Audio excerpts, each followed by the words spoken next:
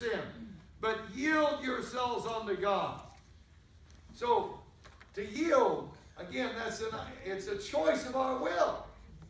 We either yield our body to sin and temptation, or we yield ourselves to righteousness and holiness. You know, if you might be driving through Albuquerque and you stop at every red light, and as you're leaving the city limits, though, you run a red light, and you see two red lights there,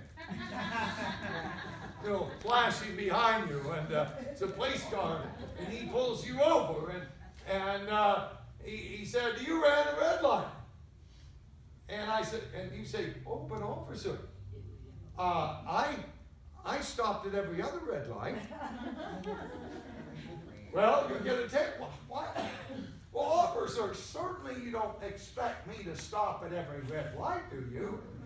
I mean, you know, I have a sin nature. And every now and then I'm bound to run this red light. Well, that policeman's not going to accept your excuses. No excuse to sin. You can stop at one red light, you can stop at them all. But if you got caught stealing, try telling the policeman, "Well, you know, officer, normally I don't steal. Most of the time I'm honest." And I suppose that's true of just about every vehicle. You know, it's not like they're out stealing every day. Most of the time they're honest, and probably with their friends and relatives, they're probably honest. And but what if he gets before the judge and he says, "Well, judge, you know, I have a sin nature. And you don't really expect me never to steal, do you? You know, I'm bound to steal some of the time." Or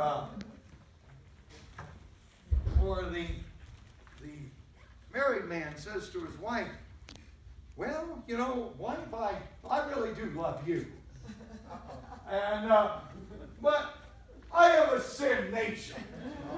And every now and then that old man, he just gets the best of me. That body of sin gets, you understand. You're number one. I love you." Well, the wife's not going to buy that. So you make a commitment when you marry to forsake all others and cleave only to your wife, cleave only to your husband, and not to look at other women. That's your commitment, and you're able to do that. And you expect one another to do that. Well, marriage in the Bible is compared to our relationship with Christ. And so if we can be faithful to Him some of the time, we can be faithful to Him all the time.